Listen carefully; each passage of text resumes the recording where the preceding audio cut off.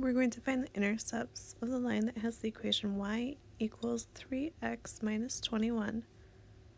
So for the y-intercept, we're going to plug 0 in for x. So this will give us y equals 3 times 0 minus 21, giving us y equals negative 21. So the y-intercept is 0, negative 21.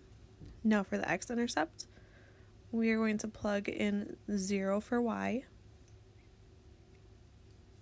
giving us 0 equals 3x minus 21.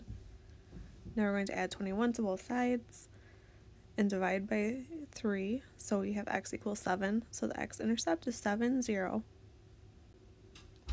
Now we're going to graph using the intercepts. So first we're going to graph 0, negative 21, and now 7, 0, and we can graph this line.